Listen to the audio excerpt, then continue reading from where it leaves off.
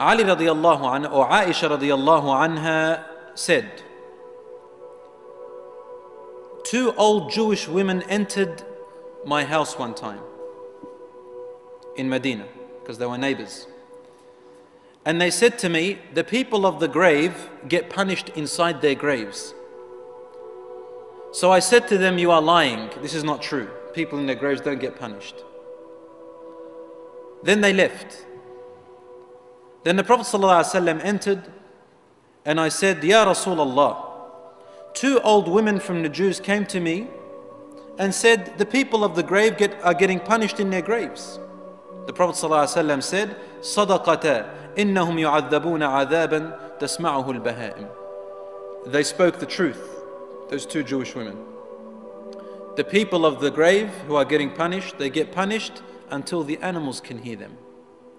So the human beings and the jinns can't hear them, but the animals can hear them every now and then. She said, I never saw the Prophet ﷺ after that day in prayer or after prayer, except that he would be seeking refuge in Allah from the punishment of the grave. Now, I don't mean to scare you, but it is our deeds which inevitably decide what the status of our graves are going to be like. إِمَّا رَوْضَةٌ مِّن رِيَاضِ الْجَنَّةِ وَحُفْرَةٌ مِّن حُفَرِ النَّارِ. Either a garden from the gardens of paradise or a pit from the pits of hellfire. وَالْعِيَاذُ بِاللَّهِ. So the Prophet ﷺ himself is to say, أَعُوذُ بِاللَّهِ مِنْ عَذَابِ الْقَبْرِ. Oh my Lord, I seek your protection from the punishment of the grave. And this is what we should be doing as well. One day, the Prophet ﷺ, he himself saw a dream. And when the prophets see a dream, it's absolutely true from Allah subhanahu wa ta'ala, no doubt. They either see from Allah or nothing, different to us. And he said, Atani atini al-layla. This night, last night, someone came to me in my dreams, meaning angels. They came to me, two. And they took me into the skies, into the life of the barzakh, into another world of the dead, the world of the dead. It doesn't say the world of the dead, but Prophet ﷺ means here that he took him to the world of the unseen. And it is the world of the dead. Soon you'll see what I mean. He said, we reached a place. I saw before me a man who was lying down on the floor, on his back. And there was another man, a big man holding a huge stone. He would come up to this man lying on the floor and he'd throw the stone onto his head and it'd crush his head and the stone would roll away. The man would go to pick up the stone, and by the time he comes back to the person on the ground, his head has been restored. And he'd crush it again. The stone would roll away. And he'd keep doing that over and over. So I asked them, who is this man on the floor and why is that other man doing this to him? They said to me, move on, move on. Don't ask questions, keep going. He said, then we moved on. Then we passed by a man who had a hook, a brass hook in the front of his hands. Or actually a man who was sitting down. And there was another man behind him who had a brass hook. And he would place the hook on the front of his face from his mouth, and he would rip his mouth and eyes and half of the face to his ear. Then he would come to the other side of his face and rip his other side of his face to the other ear. When he'd go to the other side, the first side is restored. Then he'd do the same to the restored side, and then the other side is restored, and then he'd do it again. And he'd keep on doing that over and over again. The Prophet ﷺ asked, who is this person and why is that other man doing this to him? They said, move on, move on. He said, I reached a man who was swimming in a lake which looked like blood. And there was another man on the edge. He had stones in his hands. The man would swim to the other man. The other man would put stones into his mouth and he would have to swallow them and carry them across. And he would bring them out on the other side and he would come back, swim back, take another stone, put it on the other side and continuously do that. He said, why is this man doing this and who is the other man? He said, move on. They said, move on, move on. He said, we reached a place. He said, I saw men and women who were naked inside of what looked like a tannoor. Tannoor is like, in the olden days, this oven. They used to use these ovens to bake in their bread and stuff. Tannoor is very deep and hollow, and it has fire underneath it, very hot in there. He said, I saw men and women in a huge tannoor, huge, as much as the eye could see. And they were hanging in there.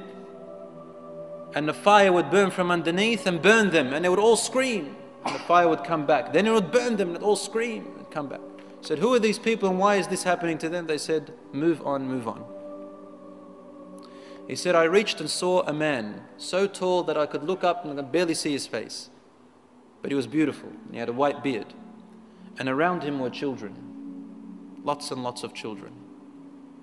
In a beautiful garden.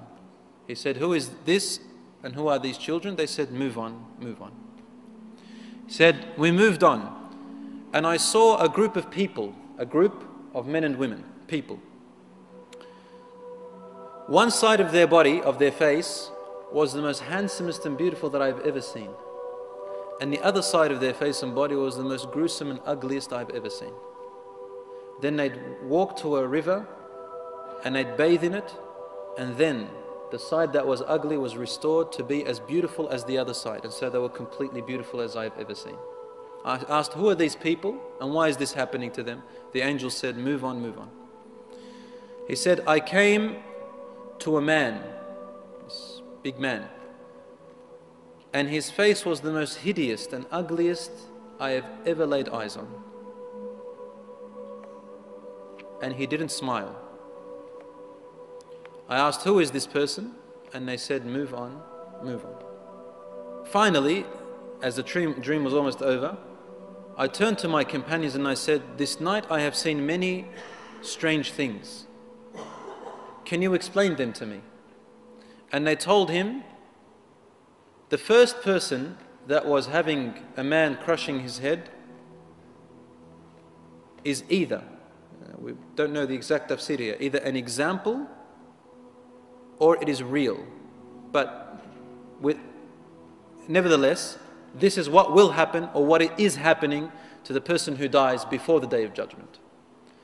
He said, that was a man who used to deliberately sleep past his duties, his prayers.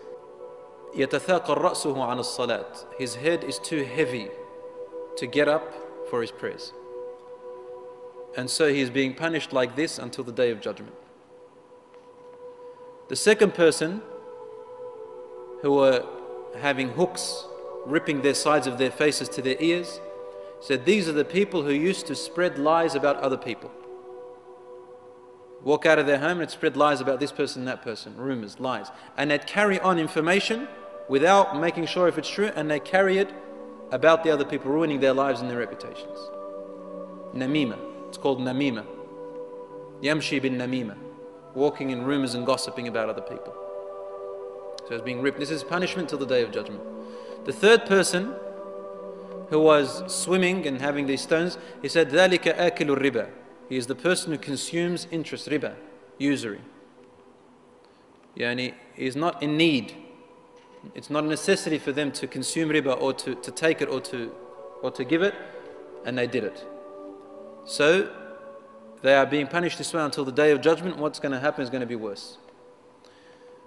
He said, the people that were in the tannoor, in that big huge oven underneath and screaming from the heat, were the adulterers and adulteresses, fornicators and fornicatresses of this ummah, of this nation. As for the people who had one side beautiful and the other side ugly, and they would wash from the river and they would be restored, he said, these are the people whose good deeds weren't enough, to make them enter Jannah. So they have burnt for their bad deeds, and then they are saved from the fire, or they will be saved from the fire, and they will cleanse themselves from this river in Jannah, and they'll be restored.